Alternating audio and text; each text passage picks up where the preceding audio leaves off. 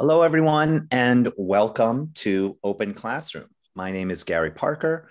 I'm the Associate Dean for External Affairs at the Brown School at Washington University in St. Louis, where I also have the great privilege of directing the Clark Fox Policy Institute. The Clark Fox Policy Institute is dedicated to the well-being of children and the adults who care for them, and we do that by translating empirical research into evidence-based policy for dissemination to policymakers and legislators so they can make informed, empirical, data-driven decisions when it comes to policy on kids and their caretakers.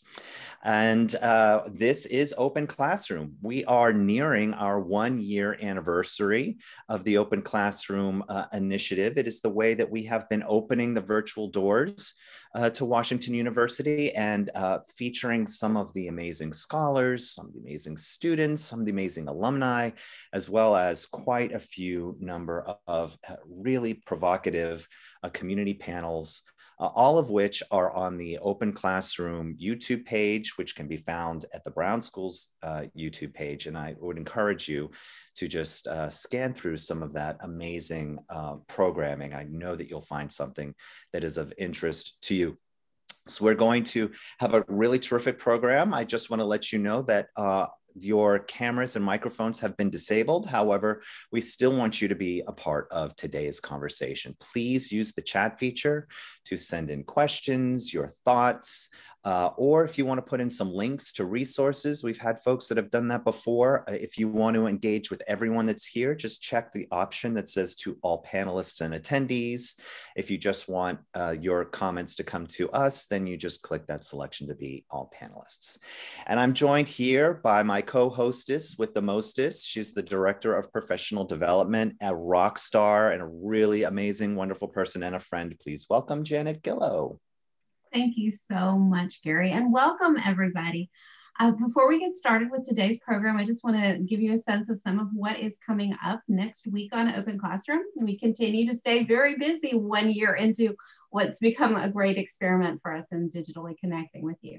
So on Tuesday of next week, that's March the 23rd, Dr. Elvin Gang is delivering a talk on adaptive strategies for retention in HIV care in Africa. That's a program offered in partnership with our friends at the International Center for Child Health and Development. On Wednesday, March the 24th, Dr. David Curiel from WashU School of Medicine is delivering the last in our series on the COVID vaccine. And this talk is going to specifically be about the evidence-based science that drove vaccine development. So if you have technical questions about the vaccines, if something that you're hearing in the news, you wanted to ask an expert, we have just the guy for you. On Thursday next week, that's the 25th, Dr. Sarah Moreland Russell is going to be delivering a program that's also a part of the series that we're doing today. She'll be speaking to theories of policy change, and that's offered in partnership with the Brown School's Policy Scholars Program. But here at Open Classroom, we've been able to offer the range of programming that we have in part due to the partnerships that we have on campus and off. And today's program is made possible by the Masters of Social Policy program. To represent that group and to introduce today's speakers, please welcome my friend, Assistant Professor of Practice, Assistant Dean for Policy Initiatives, Dan Ferris. That was the greatest introduction. Thank you, hostess with the mostest, Janet, and Janet's four-legged friends at home. So I'm Dan Ferris. I use he, him pronouns. I'm faculty at the Brown School and lead training and education initiatives at the Social Policy Institute at WashU. Special shout out to Graduate Policy Scholars program participants joining us today.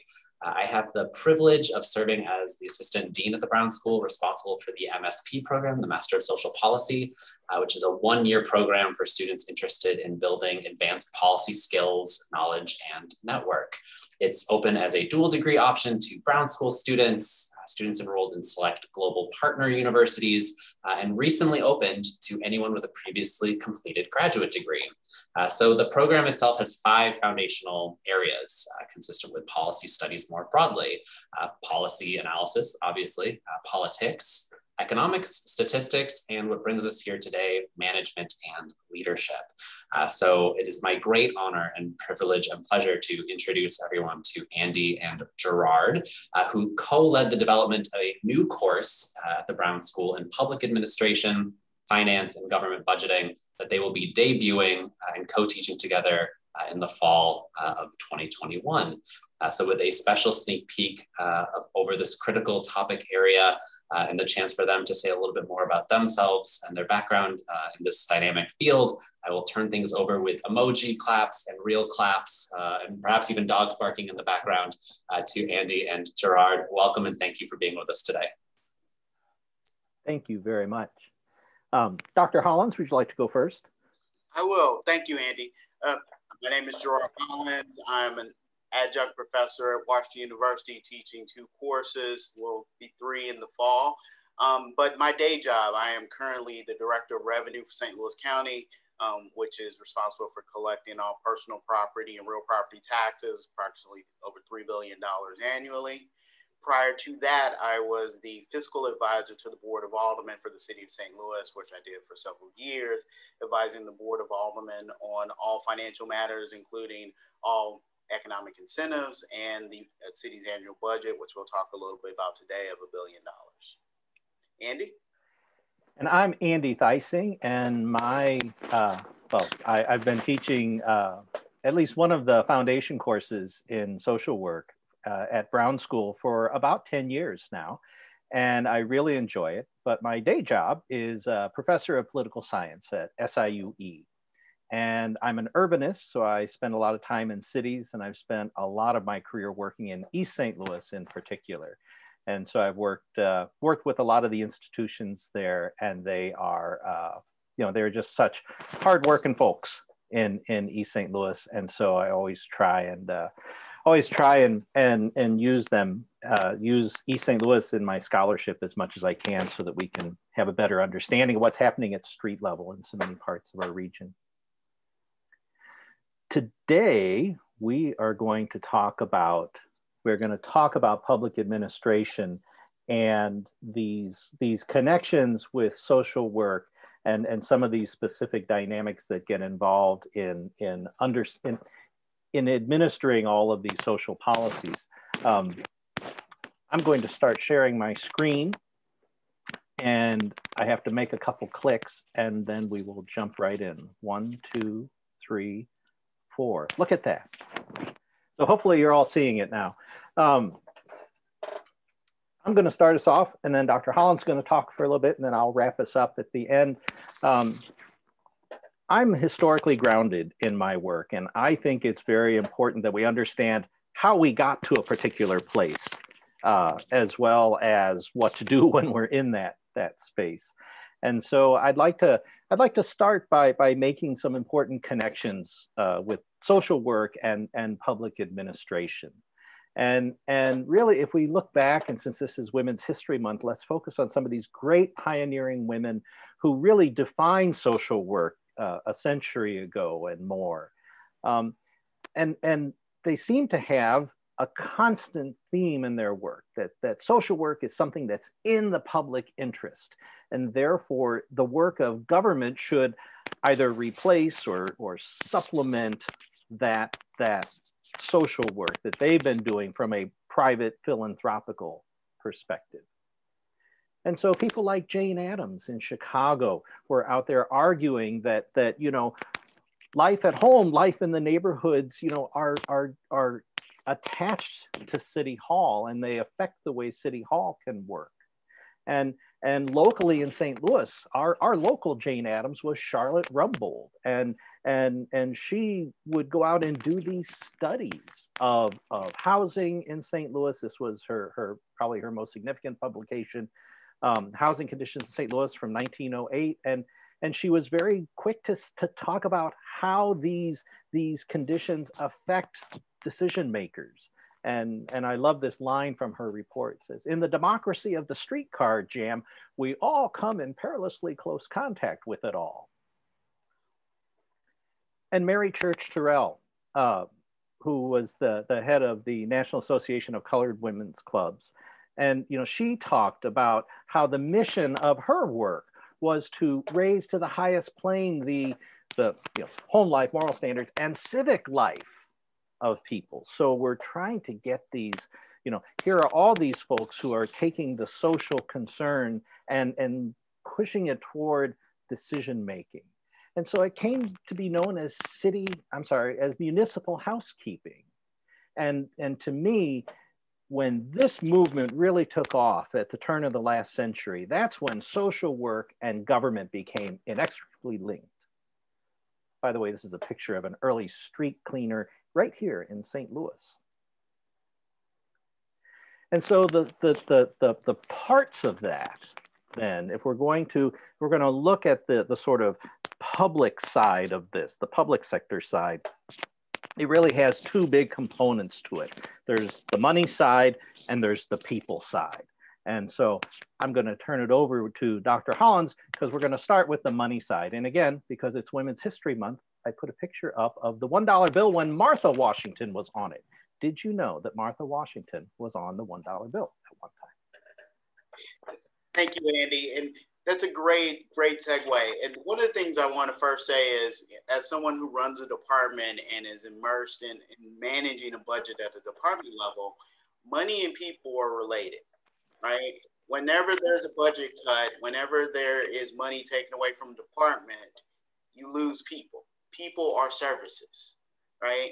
And so there's no disconnection between that.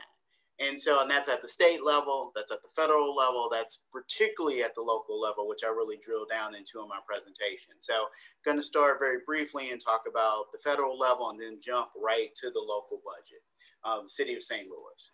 And so one of the first things to really understand about the federal budget process is that there's kind of a big fanfare at the beginning where the president introduces the budget, creates the budget with the Office of Budget and Management and sends it over to Congress. And Congress says, thank you very much. We're going to rewrite the budget ourselves, right? And that's generally what happens, right? And they look at that initial request from the president as kind of his or her wish list of what they would want to see in the budget. But the budget at the federal level is really controlled, enacted, and enforced by Congress. And that is something to really understand. You can jump to the next slide, Andy. The budget is another important thing about the budget to understand is a budget is a moral document, right? It is a moral document. I always tell my students, if you want to understand what the priorities of any government is, look at how they spend their money, right? But before you look at how you spend the money, you have to understand how you bring the money in, right? Particularly at the local level, you have to understand where your dollars are coming from, because if you do something to impact how that revenue flows in, you have no money to spend on services, right? And so at the federal level, the percentages generally don't change year to year. The important thing to really understand at the federal level is that individuals pay the majority of taxes, right? 77 to 80% of taxes that the federal government receives comes out of paychecks and your income taxes, which are individual, right? And so that is something to understand. Corporations only pay anywhere from 10 to 12% of taxes received, and the rest come from miscellaneous and basically duties on import-export, right? And so when you think about the federal budget, corporations are not providing the funding for the federal budget. It's you and I, right? It is our paychecks, whether through FICA or what you pay in your federal income taxes, at this time of year. You can jump to the next slide. Now let's talk about the spending, the moral part of a document. One of the things to really understand about the federal government is their budget, a lot of the money is mandated. So, which means they don't have a choice on how to spend it. Social Security, Medicaid, which it's over half the budget, that is basically at the local level a special fund. They have to spend it that way. They don't have a choice. So when you dig into the budget, the interest and debt is another area. You have to pay your bills, right? You have to pay your credit card payment. That's what the interest and debt is. It's the government's credit card. They have to make that payment. They don't have a choice. They can't not pay the debt. So when you drill down and really look at what the legislator, the Senate and the House of Rep, what they can do, you're probably looking at 25% of the budget they're fighting over. Right? And the biggest chunk, a little bit more than that when you count the military, but there's in a lot of the spending, if you look at it, outside of, if you don't look at Social Security and Medicaid, very little goes to housing. very little goes to education, right? Very little goes to science research, which we've seen cut dramatically over the years. And so, and as that Medicaid, as the fixed amounts that have to be paid for Social Security, unemployment insurance, Medicaid, and Medicaid, as that grows, that gives less, and the national debt grows with your interest and debt, that gives government less flexibility to change how they spend money, right? And so a lot of this debate at the federal level of what we're going to spend or how we spend the money is basically over maybe 40% of the budget, if that, if you count the military, which they generally, the military is pretty consistent in how they spend. And so, and remember, the military, that's a lot of jobs. So if you cut the military, you're cutting soldiers, you're cutting jobs, right? You're cutting jobs in the private sector. So it does have an impact. You can't just cut the military and then think that's a savings. Well, you know, that means there's less jobs at McDonald's or Boeing in St. Louis, right? And that's less income coming in. So there's a trickle down effect. But the thing to remember is, you know, a lot of times their hands is tied. Their hands are tied on what they can actually allocate money to, because so much of the budget is taken up by things that by law they have to spend it on, like Medicaid, Medicare, Social Security, unemployment. You can jump to the next slide. Now let's talk about the city of St. Louis, my favorite place. And in my role as the fiscal advisor to the Board of Aldermen, I assisted the Ways and Means Committee in overseeing the budget process. And so one of the things to really understand is that particularly in the city of St. Louis, it has a structure that has one of the weakest mayor systems in the United States. So the mayor does not have a lot of power to dictate spending. The mayor makes suggestions, but it's really the E&A committee, which is comprised of the mayor, the president of the Board of Aldermen, and the comptroller, and the Board of Aldermen itself that makes all spending decisions. And so that's something to understand. But when you look at the budget, the big important thing to really understand is you have a general fund budget. So whenever you hear the word general fund, those are revenues that the Board of Aldermen or any government entity, because these languages used throughout local government, the general fund is always money that can be allocated any way you want to, right? So they could spend that $519 million any way they want to. Special funds are actually, they're like Social Security. Those funds have a dictated purpose by law. That could be local ordinance, that could be state statute, that could also be federal. Grants are the same way, right? When you receive a grant as a government, you have to spend it as the grantee has asked you to. Debt service, you have to pay your debt service. So that's a forced savings. But one of the things that's very unique about St. Louis is, and you see this a lot at the government level, is the government actually a lot of times will own quote unquote businesses. And these with the enterprise funds. The two businesses that the city of St. Louis owns are the airport and the water company. So when you get your water from the city of St. Louis, which is known for having the best municipal water in the United States, you're actually getting your water from a government entity.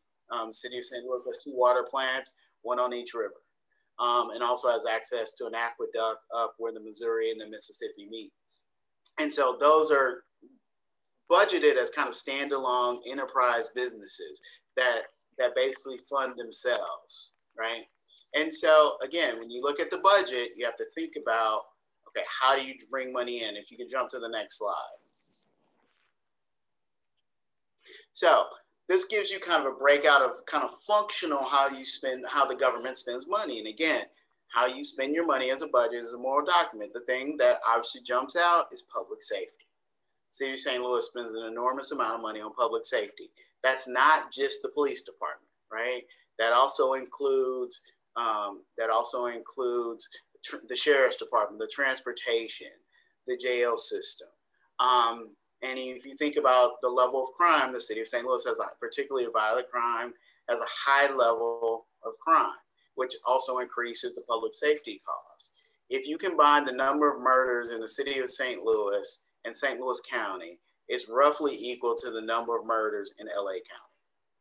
LA County has 10 million people. St. Louis City and County combined have about 1.3 million people. Same level of murders, right? So there's an enormous public safety cost obviously of life and as well as of treasure of funding. But because of that cost, it puts huge impacts on human services, social services. So let's jump to the next slide. So it's important to understand how you make your money, right? So one of the unique items for the city of St. Louis as far as how they make money is an earnings tax. The state of Missouri, only 2 entities are allowed to charge a 1% earnings tax: the city of St. Louis and Kansas City. Because of the demographic makeup of the city, and you pay the earnings tax whether you live in the city, if you live in the city, or if you work in the city. So if you live in the county but work in the city, you pay the earnings tax. The earnings tax is 1/3 of the city's revenue. If they didn't have the earnings tax, they couldn't function, right? If you think about how other municipalities outside of St. Louis are function with sales tax and property tax, St. Louis, if it didn't have its earnings tax, would basically lose 1/3 of its funding and would probably be near insolvency. And so that's one unique to the city. It's very important. And without it, it can't survive. And it gets renewed every 5 years, which it's on the ballot this year. And so that's a unique thing. So managing, and when you're managing a city as far as revenue, you have to think about it like a business. How do you increase revenue without increasing taxes? And you think, well, how can you do that? That's impossible, right? Don't you have to increase taxes to increase revenue? No, you don't, right? You can increase economic activity. So when you hear about economic development and trying to increase economic development, what the real goal of that is to increase economic activity. One of the jokes I would always tell the Board of Aldermen during my time at the board, working for the board and working on budget stuff, and I said, we should pass a bill that forces the St. Louis Cardinals to play year-round, right? Because if the Cardinals play year-round, the Cardinals generate, I want to say, about $12 to $15 million a year in tax revenue. If they play year-round, everybody would go and spend money on tickets, and we get sales tax, and we get sales tax on all the beer and all the hot dogs and all that, and no one would complain, right? But we would make more revenue, right? So that's a way of increasing activity, economic activity, increasing revenue without actually increasing taxes on people, right? And that's one of the challenges the city has had, is that as the county has become more of a destination for entertainment and other things, that takes people out of the city, right? If you have more and more nicer restaurants, more and more nice areas to hang out and spend time within the county, that's less people coming into the city, that's less sales tax, right? As you move jobs into the county, that's less earnings tax. If someone lives and works in the county or in St. Charles, they don't pay the earnings tax. And so you always have to be, I tell my class all the time, you have to be respectful of the people that pay the taxes because they can walk, right? And without taxes, without revenue, you don't have a city. Okay, if you could jump to the next slide. Andy, thank you so much. This is a real important slide to look at because this breaks down, as I said earlier, there's no separation between revenue, taxes, and people. People are services. Services have to be paid for by taxes through salaries, right? So this shows the enormous cost of the public safety. This is a breakout of employees, right? And so, of the city's employees, you can see the bar chart is pretty straightforward. And this data is straight out of their budget presentation. So this is publicly available information.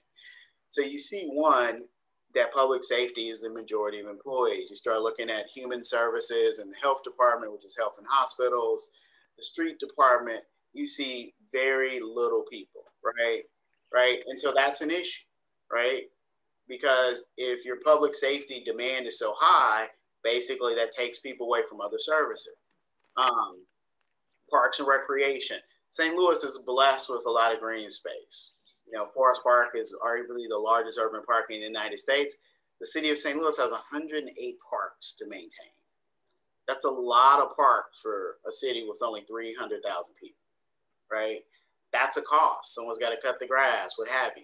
All these things. We have, I believe, one of the top 5 largest sewer systems in the United States because the city's so old, right? Think about the bridges. The East Bridge, which is the oldest steel bridge in the United States, that has to be maintained, right? We have one of the oldest street systems in the United States, right? Because St. Louis is a very old city. Those are costs. St. Louis, as an infrastructure, was built for 1 million people, right? That infrastructure was built for 1 million people. We only have 300,000. You still have to pay for that infrastructure.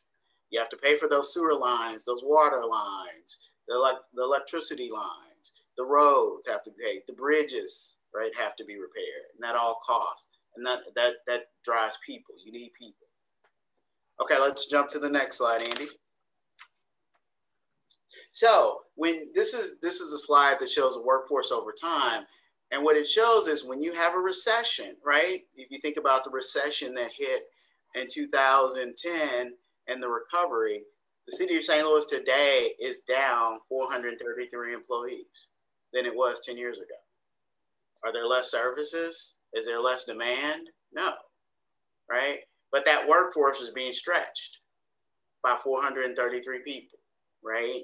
Because if you have budget deficits, you have to cut people. There's no way around it. You can't automate your way out of it, right? A lot of, particularly social services, public service, they're people-driven businesses, right? We don't have robots that can respond to calls, like, police calls, right? We just don't have them yet, right? So again, people, services, revenue are all connected. But this shows the impact. When you go through a recession, the first thing the city has to do is cut people, right? And again, people are services. And I'll turn it back over to Andy.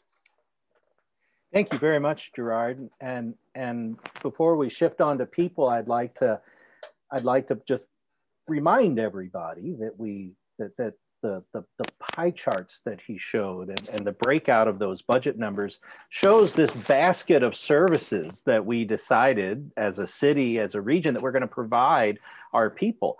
And really, those decisions were shaped long ago. And that our leaders long ago were saying, hey, we need to do this. And, and he's spot on that they thought in 1948, when they did the city plan, 48, 49, they said, we have to prepare for 1 million people by 1970. And so that didn't materialize, but they were building for it. And so this focus on people is something that I think is worth exploring a little bit. And so the progressives, again, going back 100 years ago, the progressives of then, not the progressives now, but the progressives of then, they were focused on people, and they really had for the first time this idea that we could use science to make life better, as well as restore values of democracy. There's a lot of that activity happening at the same time. But one of the big things that happened in government, and this was so critical, but one of the big things that happened in government was around the assassination of James Garfield. Not many people really know or even have occasion to think about the presidency of James Garfield, but it had a profound effect. He was the first professor president, by the way. Garfield was assassinated by a guy who wanted a political job. I mean, those were the days of patronage, and there was a guy who wanted a job. He didn't get it. He saw the president on a train platform and murdered him. And so here comes this new president, Chester Alan Arthur, and he shepherds in the idea of a merit system, the idea that, you know what, we need to hire people for bureaucracy because they're good at what they do, not because of their political party. And of course, Andrew Jackson was the president who famously made the spoil system, the patronage system. I mean, he took it to a new art form in how he appointed, gave away positions. And at the same time, this guy, Woodrow Wilson, when he was just a professor at Princeton, he was our second professor president. When he was a professor at Princeton, he was writing that, you know what, we need to change the way we study government. And he said, we need to separate the politicians from the practitioners. And really, public administration owes its academic history to Woodrow Wilson, who for a time was on the $100,000 bill. It'd be nice to find a few of those in your wall, wouldn't it? Other progressive era thinkers are out there. We all know Max Weber. He was the king of organization. He loved rational principles. He loved saying that organizations, public and private, should be very rigid, highly efficient, centralized authority, hierarchical, very almost militaristic. And he loved that and said it was very, very efficient. And he said that's how government should work. You know, this is the same time that you know, Jane Addams and Charlotte Rumbold are out there saying, hey, in Chicago and St. Louis, you know, we need to help people bathe. And he's talking about, you know, these rigid structures. Another guy about this same time is Frederick Taylor. And he also takes this science approach to that so many progressive era folks did, but he has something called scientific management. And he says, public or private, for every job, there is one best way to do it. And therefore, we should all find the one best way. And so here's the objective now that we're going to still make government efficient. We can do more stuff, but we have to do it efficiently. And we're going to find the most efficient way, that one best way. Well, a lot of you might have known of the Hawthorne experiment that Harvard did back in the 1920s. And it really was smart. And so Harvard, which some people call the Washington University of the East, Harvard was in Hawthorne, Illinois, at the Western Electric Company. And Western Electric made parts for like telephones. And so, you know, there was a piece of Western Electric in every household, just like, you know, Sun Microsystems or, you know, one of those microchip makers. Intel is in everybody's house somewhere. Well, that's how Western Electric was back in the day. And they were doing these experiments to see how we can improve efficiency. And they look at workers with, you know, in well-lit rooms and in dark rooms and in rooms that are too hot and rooms that are comfortable. And their goal was to improve efficiency, but then this problem comes along that they were seeing higher productivity in these worse conditions.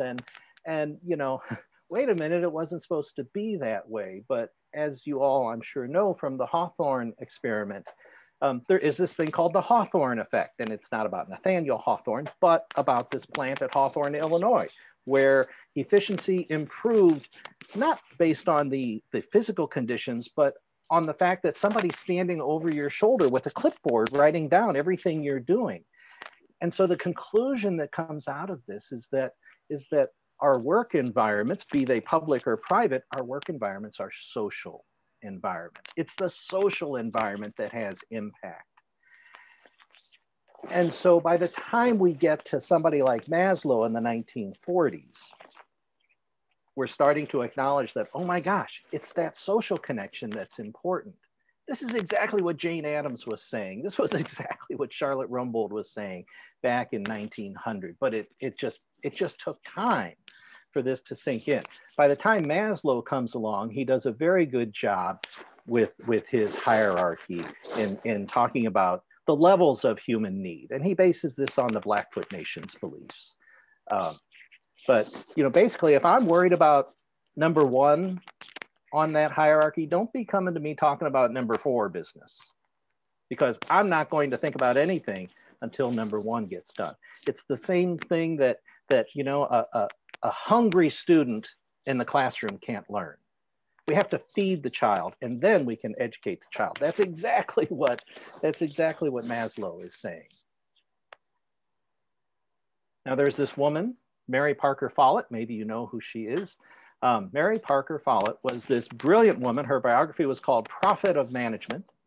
And she tried to say all this stuff back in the 1920s, but it literally took a generation for the business guys to figure it out for themselves. But she was coming up with all of these great ideas, and both the public and private sector weren't ready to hear her ideas back then. But by 1960, we get to this guy, Douglas McGregor. And I'm sure you know theory X and theory Y. It's very, very common. But these are he defines for us by the 1960s these humanist approaches to organizations. the idea of theory X, which is kind of the old school thinking that people are lazy and they're going to avoid work and they got to be coerced if they're going to be productive. If you're running an organization, you got to ride those employees because otherwise they're going to be goofing off. And then he talks about theory Y, which is the humanist thinking, the humanist approach, that work comes as naturally as play to people, and that people are they're going to work really hard for goals to which they're committed. They're going to work really hard for reward, and that reward isn't necessarily monetary. And so he's introducing some really important ideas here. And some people, I mean, this same debate is still about, think about cities. Think about how we approach cities even today. How many times do we look at places in cities and say, those people are lazy. Those people are just avoiding work. We better police those areas more. Straighten those folks out. That is that old style thinking, and it shows up today in the conversations and the decisions that our leaders are making today, instead of taking on this new humanist thinking, which we've known how to do it since the 1960s, and we're still learning. So the humanists changed our approach really in both the management of organizations, public and private, as well as scholarship. And so we're shifting from institutional viewpoints and moving more to people-focused viewpoints. We're shifting from focuses on efficiency and really shifting more to effectiveness. So our policy evaluations are looking more at how effective were we? Did we actually meet our goals? Doesn't matter if we spent all the money. Did we, that does matter, but not just that we spent our money, but that we were effective with our money. And so these principles have really shaped the way we look at public administration today. I put a picture of President Taft playing golf on here because he was the first president, you know, we can point to lots of imperfections there, but he was the first president to admit that he liked golf. And I thought, how human was that? And he also, you know, he was a very large man, and he didn't hide his physical appearance either. And I thought, what a humanist approach to things, even back in the 1910s. So public administration today is really, really complex. And I think it's really important that we prepare our students to engage it. And that's exactly what this class that Gerard and I are going to teach in the fall is going to do. You know, we've had this conservative shift in our country since 1980, since the Reagan presidency. And really it's meant a larger embrace of private sector ideas from the public sector. And we call our constituents customers now, and instead of constituents. And we're still pursuing these cost-saving efficiencies, even when it comes at the expense of liberties, you know, thinking like privatizing prisons. How much government power can we actually privatize? That's a really important question. You know, can we give away, can we contract out law enforcement? Can we contract out soldiers? These ideas have all been put on the table. Remember this lady from the beginning, Charlotte Rumbold? She couldn't get paid. She was not paid. She was the supervisor of recreation for the city of St. Louis, and she couldn't get paid. Why? Because she was not a voter in 1908. So she left and got one of the highest paying jobs in New York when St. Louis wouldn't pay her what she was worth. And I'm going to end it there.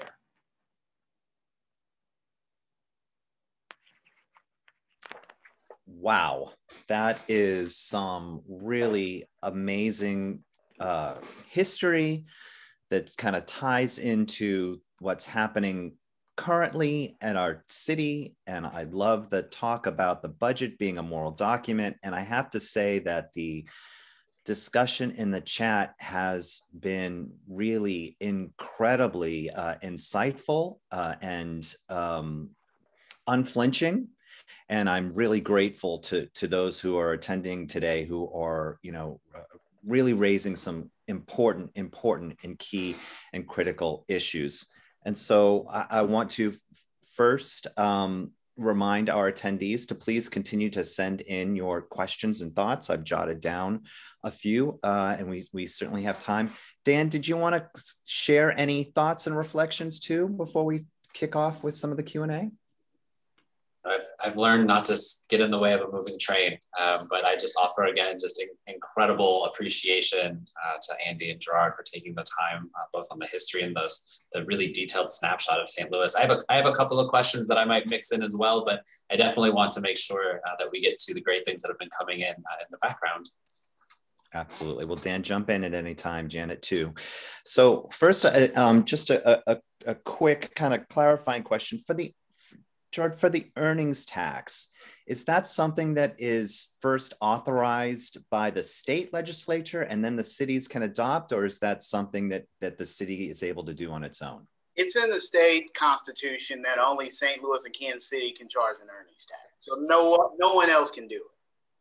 It was set up just for the city of St. Louis and for Kansas City. And there was a change, I want to say maybe 10 years ago, which forces each city to reauthorize it every 5 years. And so that will go before the voters, you said, this year. And can you tell with the mayor's race? Along with the mayor's race. And so can you tell me what would happen should the voters decide that they wanted to remove that? It's phased out over 10 years. It's phased out over 10 years. And so I see Kate but is that Prop E, Gerard, that's going to be before the voters? I don't know off the top of my head. I'm sorry. Okay, that's fine. It looks like Kate is saying that that's Prop E. And Kate, you're saying vote yes on Prop E. Does that mean vote yes is reauthorizing the earnings tax? And just yes. Okay, great. All right. The other kind of really kind of interesting issues that are come up about the area of public safety and how, and I'm sure, Gerard, you've been engaged in a lot of conversations about this because the numbers are so high. And, you know, is there, and the way that public safety is defined, I think is getting tied into this kind of idea of defunding the police. Is there when you budget and when you're allocating funds to public safety, are there certain criteria by which public safety is defined? It's a couple things. So let me just step back and I'm going to answer your question. The big thing really, in my opinion, with the city's budget in general is the city does not have a budget problem. It has a revenue problem, right? It needs to bring in more money. And because of that, they have to make really hard choices. And that's was my experience of working with the city is they have to make hard choices because they don't bring enough revenue to fund everything they need to fund. But no, when you say public safety, there's certain departments that fall under the Department of Public Safety. So one of the big costs of public safety doesn't get talked about because everyone likes that department is the fire department, right? St. Louis has an enormous amount. They have the largest fire department in the region. I'd say the best fire department in the region. And there's a lot of fires in the city, particularly with vacant buildings, right? You know, a fire truck costs anywhere from $500,000 to $1 million, right? A couple of years ago, an older fire truck got destroyed because a building fell on it during a fire. So public safety, you know, is not just the police force. It's the fire department being one of the big, you know, the big costs as well, which you kind of have to, I mean, we have a large city, you have to have a fire department, right? And so it's really defined by department. Right. But the police department is obviously one of the bigger pieces of that dollar amount. And if you look at a lot of we got into really budget discussion, a lot of their costs are people. And one of the challenges they have as a department is that they're down anywhere from 100 to 150 officers all the time. Right. And so what happens when you don't have enough officers? You basically make your officers work overtime. Right. When you work overtime, what do? You get paid more, right? So I haven't looked at their recent budget, but I know at least the budgets I worked on, there was $10 to $15 million a year spent on overtime because they're down so many officers, right? You know, you think about whenever you look at the news and you see 4 or 5, See, the thing that, you know, people always look at the number of murders, right? And which is huge, right? You know, it's, you know, I think, you know, it was 250, I think, or 260 was the number. But that's really not the number you should be looking at. It's the number of people who were shot. I mean, it's thousands, right? Right? And that their police actions on each one of those shootings, right? We focus on the people that don't make it, but for every person that don't make it, there's probably 4 or 5 people that got shot that made it. Those are all criminal actions that have to be investigated, right? And then as it piles up year over year, if you don't have a high close rate, those cases stay open, right? And if you have the same number of murders as, you know, as shootings or murders that you have in a city like in a county like LA County, that means you have to have the same level of public safety structure as a county that has 10 million people, right? You can't. And so that's you know, that's one of the things to think about. If you have the same number of criminal activity in a region as a bigger, you're gonna have an infrastructure that has to police it similar to that, and that's a cost. I'd like to jump in on the fire department example that Gerard was just talking about and tie it back to the earnings tax. I think one of the justifications of the earnings tax paying for so much of the city services, you know, if you think about it, we build our skyscrapers downtown. Think about the fire equipment we have to have just to host a skyscraper in our jurisdiction. Most cities don't have that burden, but because some company wants to build a big skyscraper, we have to have more fire equipment to handle it. And so having those employees of those companies paying, you know, chipping in to pay for that increased cost, you know, St. Louis's daytime population is, I mean, it goes up 50,000, 75,000, 100,000 during the day. And then, you know, it goes down again in the evening. And so that's one of the arguments that the earnings tax is just, is that, you know, we are consuming services when we go into the city. Yeah. Thank you. I just want to encourage too that our attendees to do a Google search for Dr. L.J. Punch, who's doing some amazing work in the city, addressing the issue of people who are getting shot and how to respond and ensure that they are more likely to survive. I want to kind of also kind of explore this a little deeper, because the public safety, it sounds very reactive, right? Where a crime has been committed or something's happened, and then folks get involved. I see Sherez has put a link into the T there. Please, I encourage our viewers to do that. Is there a way that we can shift public safety, the conceptualization of public safety, to be more preventative than reactive? And then can we define areas like early childhood care and education that have demonstrated that over time that these, you know, children are more likely to be, you know, healthy and financially well and less likely to engage in criminal behavior? Is there a way that we can shift our thinking of public safety? Well, I can. Do you want me to answer that, Andy? I can answer it. Go for it. Yeah, I think, and that's a big question. I think you have to also kind of step back and understand kind of what's happening, right? I would argue a lot of the crime in the region is driven by poverty, right? What drives poverty? People not having marketable skills that will get them a middle-class job, right? That's right.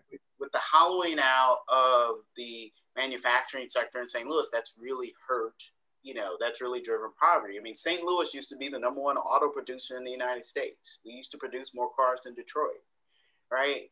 Every Corvette up until 83 that was ever made was made in North St. Louis, right? We used to have 3 major auto plants. There are none left, right? Except for Wentzville. And so when you think about, and I talk about this in my classes, when you think about the American economy, started off as a foreign-based economy, it transitioned to the industrial, and now we're in the information economy, driven economy. In all those transitions, you had enormous upheaval, right? You think about the Industrial Revolution, enormous upheaval, right? And society had to change to adapt to that. And how it changed? It created things that drive more skills, right? public education, going to high school, mandatory high school, free, that all came out of the Great Depression, right? Giving people, that's why public schools, K through 12s, they act like factories because they were designed to help people be able to work in factories. We're now not really producing or educating people to get the new information jobs, right? The number one job function for a male in the United States is driving a vehicle, right? The number one job function that won't be here in 20 years is driving a vehicle. What are those people going to do, right?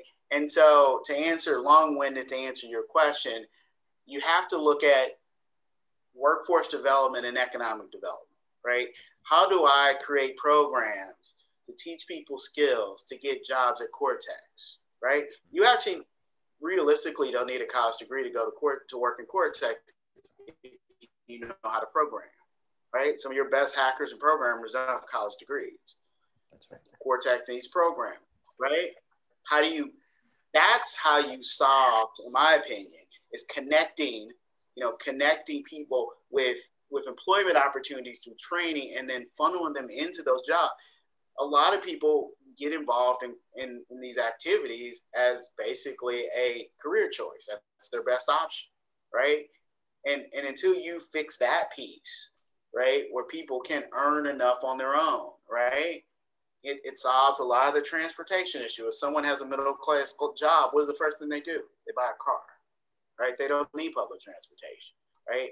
And so to me, that's how you address it. The city spends about $5 million a year at Slate. Slate's the organization that does workforce development, right? That is a way of addressing it. I think it needs to be a lot more. I think you need to be more targeted, right? How do you get WashU to help, for example? Not every student can go to WashU. We know that, right?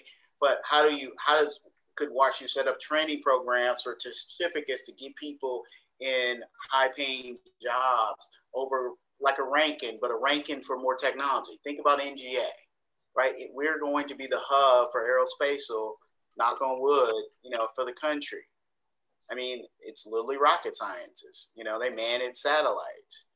How can you create programs, training programs for people, for all these subcontractors who are going to want to come to St. Louis and be next to the NGA site? How do you build programs, finance programs for people to get the job training and get the jobs? If you did that on a large scale, I think the crime rate would drop. Thanks, Gerard, and some really great insights and comments and questions coming into the chat as well that I wanted to kind of circle back to the time that we have left and kind of pose to both. One, kind of thinking again about revenue in public administration, government finance and budgeting, and again with the payroll tax, the kind of impact that remote work might have for individuals who might have an employer that's located within the city, but they're actually completing the work from outside the city boundaries and living outside the city as well. There's also a couple of notes and questions about how payroll tax might work for organizations or institutions that have nonprofit status. Right now, couple questions. That's a couple questions. So one, it's going to end up in court, right? I believe there's already a lawsuit of someone suing saying, why should I pay the earnings tax? I didn't go to my office for the last year. I worked from my apartment or wherever outside the city. A lot of court, and the earnings tax also is paid by two sides. So the company pays a piece and the individual pays a piece, right? Now, nonprofits don't have to pay that piece, right? And there's been debate about whether nonprofits should be exempt from that. There have been several bills that aldermen have proposed to make nonprofits pay that piece. If the trend of people working from home sticks, which I think a lot of it will be catastrophic for the earnings tax, right? Because if someone can work from home and they don't live in the city and they don't come in, and it's not just the earnings tax, Dan, it gets broader. You don't need all the cafes and restaurants because there's no lunch crowd, right? You don't need the stores, right? There's a huge trickle down effect, right? And it will impact all American cities, right? You don't need all that density, right? If I can work in Evanston, I don't need to go to downtown Chicago. Or if I do, I want to go maybe twice a week and I work from home 3 days a week. That might mean I want a suburban office building that's right around the corner from where I live versus having to go all the way into a urban core. So I think it'll be decided in court, but it could be catastrophic. Yeah, thanks for the thoughts on that. And we had a question come in. So just to clarify and confirm, so employees of nonprofits are still pay the 1% tax. The employer themselves does not. Correct. Thank you. Seems like that might be able to be remedied with, nonprofits whose annual operating budget is above a certain threshold. That way the would need to pay into that rather than those smaller nonprofits who may not be able to, sustain that additional expense. Yeah, I mean, I actually think one of the big unique, if we get into the nonprofit discussion, one of the unique issues of nonprofits, it's a state issue, is that Missouri is one of the few states that nonprofits don't pay or charge sales tax, and that's really the killer. Like for example, one of my alma maters, USC in LA, they pay like $150 million in local taxes. It's all sales tax. So you go to a USC football game. You go, they have a nightclub on campus. They have hotels on campus. They have a movie theater on campus. You all pay sales tax. If that was in Missouri, there would be no sales tax. If you go to the zoo and buy something, there's no sales tax, right? The zoo has 40 million in concession sales. There's no sales tax, right? Southern Illinois University collects sales tax. I'm sorry? I say Southern Illinois University collects sales tax. Right. Illinois, exactly. Yeah, Illinois is the exact opposite, right? They're like the majority, right? And so that's really where, that's if I had to really like have a conversation about the taxation of nonprofits, that's really the issue, right? Because nonprofits, like for example, in California, the YMCA almost lost their tax status because they were building these state-of-the-art gyms and putting like Bally's and your big gym companies out of business because of the nonprofit status. And they basically didn't have to pay taxes. And so, if you really want to have that discussion, it's really the sales tax. That's the killer. So I see we're running out of time. I know we could do this for another hour, 2 hours, because it's just such an interesting topic.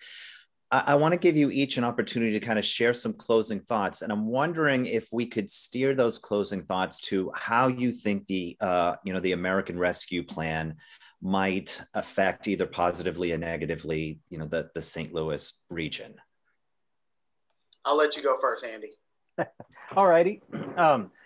I think that something that we've learned here, I mean, I love the idea that budgets are moral documents. And we're pressing government to take on these moral roles, and so I think that the assistance from Washington D.C. is actually very good. I think whenever we bring outside resources into our local economy, that's going to be a net gain, and people are going to spend that money, and I think we will see a real impact. Is it going to fix everything that's wrong? No, but is it going to give us a boost when we need it? Yes, I think so. What I would say is, obviously, it's good, particularly for the city, because city is getting $500 million. But some of the issues are systemic, right? And if you don't use the money to fix the systemic problem, you're going to be in the same issue in 10 years, right? And that's the issue. The vacancy issue. How do you solve that, right? You have neighborhoods that were built for 100,000 people that have 5,000 people, right? You have a school district that is closing buildings because they have less kids, right? At the turn of 1970, I think St. Louis Public Schools had 70,000 kids, right? K to 12. Now they have like 18. As much as the government's giving us, for this one-time hit, if that money's not used to fix some of these systemic problems, you're going to end up in the same situation or worse in 10 years. And so using that money to fix systemic problems, to me, is the key. One-time aid is important, and people are hurting, right? But once you spend that for one-time aid, if they don't recover, they're back in need and you don't have the money anymore. Right. And that's important to remember. How much of that money will go to fix one-time things, and how much of that money will go to fix systemic problems where you create more people that basically are more self-sufficient.